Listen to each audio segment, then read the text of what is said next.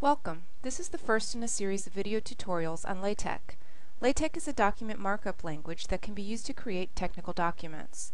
We'll be using LaTeX to create documents containing mathematical notation. This will be particularly useful for typing your math homework, for posting mathematical content online, and for writing reports containing mathematical notation. Before we begin, we need to install two free software packages. One is the LaTeX distribution, which turns our code into a readable document, and the other is a LaTeX text editor, which we use to write our code. For Windows PC users, I recommend using the LaTeX distribution called MikTeX, and for Mac OS users, I recommend using the LaTeX distribution called MacTeX. Both of these come bundled with a text editor called TeXworks, which you can use to create your LaTeX documents. However, I recommend installing a second software package called Texmaker and using that instead of TeXworks. Texmaker has several user-friendly features that make it easier for beginners. In order to create our first document, we'll need to open our text editor. So I have Texmaker opened, and when you open this for the first time, I recommend going into Options, Configure Texmaker, and under Commands, I recommend checking this embed box. That's going to allow us to not only see the code that we're writing, but also view the output as well.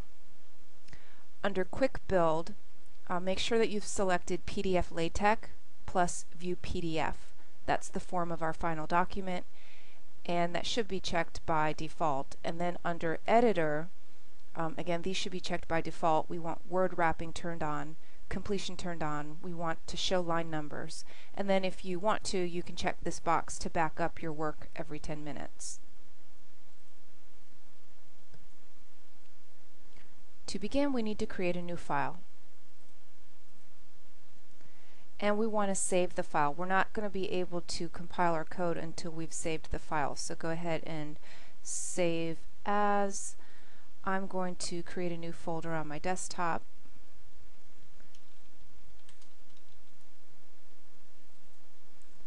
And we'll call this Tutorial 1.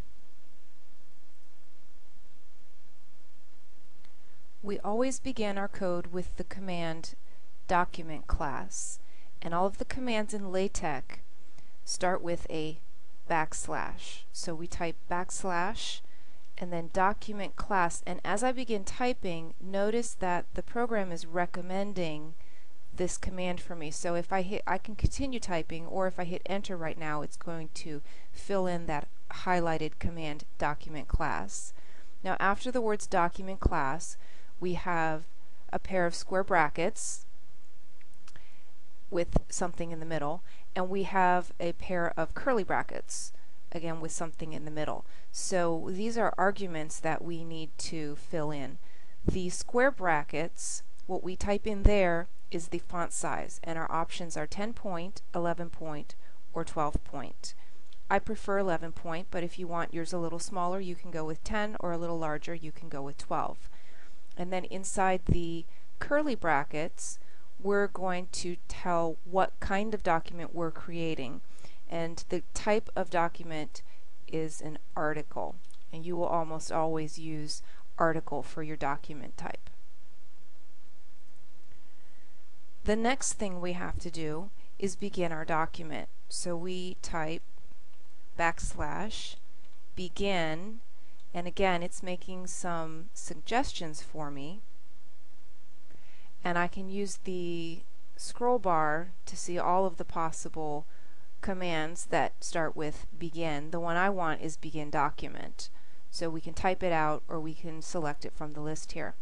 Now notice what happened when I typed begin document. It automatically inserted end document. This is a command that appears in a pair. It has an opening and a closing tag. So we always have to have /end document when we use /begin document. If we don't have the end document when we try and compile the code or build the file, we're going to get errors. So in between these two commands, begin document and end document, is where we're actually going to type what we want to see on our page. So this is called the body of the document. what we typed in the beginning initially, document class, that part of our code is called the preamble. So let's just try typing something. This is my first LaTeX document. It's a good idea to compile your code frequently and view the output just to make sure that it looks the way you think it's going to look, but more importantly, so that you can catch any syntax errors that you may make along the way. If you wait until you're completely finished typing all of your code, and then when you compile it you end up with 25 errors, it's much more difficult to go back and figure out where those errors occurred. So let's go ahead and compile our code or build our document, and we can click this arrow as a shortcut, and that will compile our code for us, and it should show us what a PDF would look like then over here in this area on the right.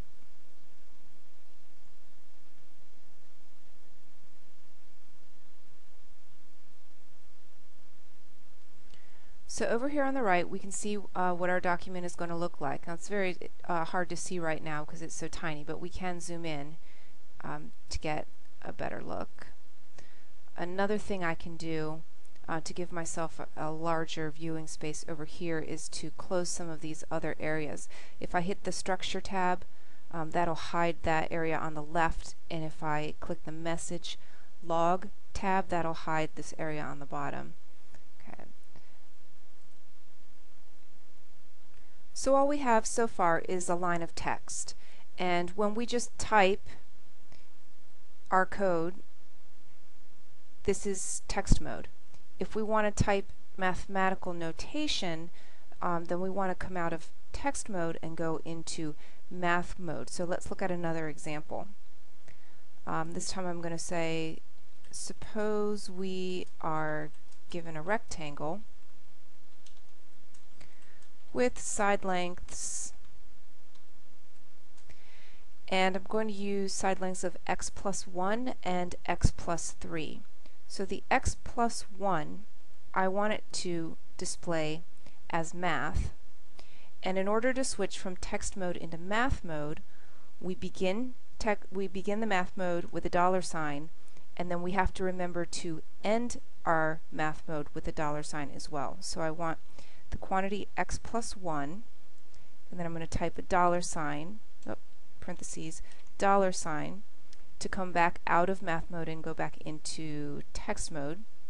So suppose we're given a rectangle with side lengths x plus 1 and x plus 3. So now I'm going to go back into math mode, and I find it easier to go ahead and type both the opening and the closing $, so I don't forget, and then just move my cursor back and type the math in between that. So I want x plus 3.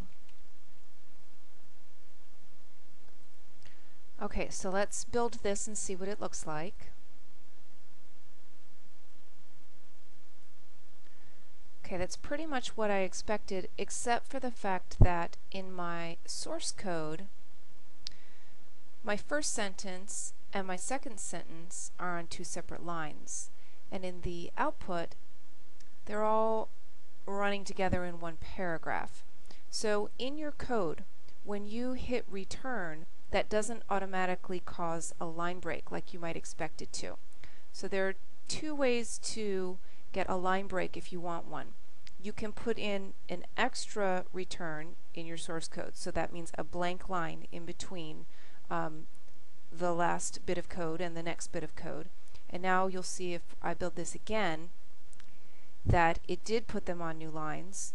The other thing we could have done, so let me delete this extra line, is I could have typed 2 backslashes, and 2 backslashes is the code for a soft return. So now if I build this, you'll see it definitely started the second sentence on a new line, but they're not lined up. So what's happening there? Well, the first line is starting a new paragraph, and it's automatically indented in LaTeX. So in a later tutorial, when we talk more about formatting, we'll see how to remove indents if you don't want your paragraphs to automatically be indented. So we can decide if we want to do the soft return or the hard return. For now, I'm just going to do the hard return, so it's going to start a new paragraph for that second sentence, and it's going to indent it, so when I build the file it actually looks like it's lined up. Now I'm going to add another sentence here. Then the equation a equals x squared plus 4x plus 3 represents the area of the rectangle. Now that sentence was all in text mode, so if I build it, I get an error and it's telling me that I'm missing a $sign, so I have entered math without putting it in math mode. So let me go ahead and fix that by putting $signs around the math portion.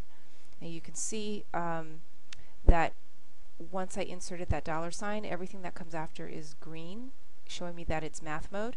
But when I put the closing $sign, only what's in between the $signs is green. So again, that makes it visually very easy to see what's in math mode and what's in text mode. Text mode is black, the math mode is green. The command names are blue. The arguments on the commands are black. Okay, so let's try building that again. Hopefully we don't get an error this time. Okay, that looks good. When I use $signs around my math notation, yes, I'm in math mode, but more specifically I'm in inline math mode, and that means the math is going to display on the same line as the text. If I want to set it apart and have the math portion displayed on its own line, then instead of being in inline math mode, I want to be in display math mode, and we accomplish that by using double $signs. So I'm going to type this paragraph again. I'm just going to quickly copy and paste. But this time my area equation I'm going to put in display math mode. So we want double $signs to begin our math mode and double $signs to end that math mode. And now when we build our file, suppose we're given a rectangle with side lengths x plus 1 and x plus 3, then the equation, and now that we're in displayed math mode, it's going to put that math portion on its own line centered. So to set it apart, it's not in line with the text, it's on its own line. And then we came out of that and went back into text mode, so then we just continued with our paragraph. It represents the area of the rectangle.